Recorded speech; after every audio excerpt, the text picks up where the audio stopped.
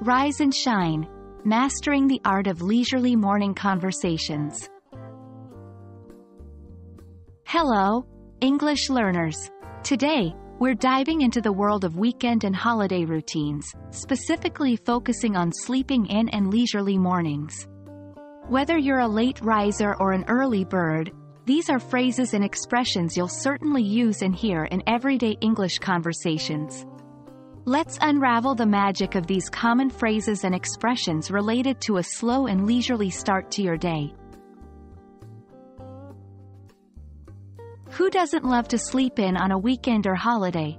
In this section, we'll discuss some phrases that perfectly capture this blissful experience. Sleep in.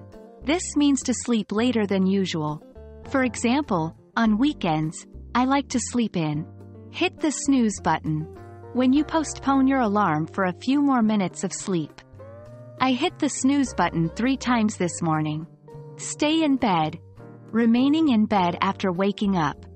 Often doing things like reading or scrolling through your phone. I decided to stay in bed and read my book. Leisurely mornings are all about taking your time. Let's explore some expressions related to this unhurried and relaxed start to the day.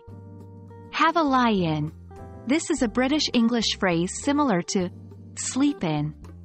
I'm going to have a lie-in tomorrow. Take it easy. To relax and not do anything strenuous. I'm going to take it easy this morning and just watch some TV.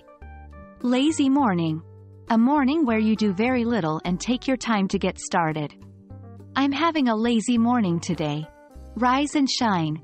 A common phrase used to wake someone up or to suggest the start of a day.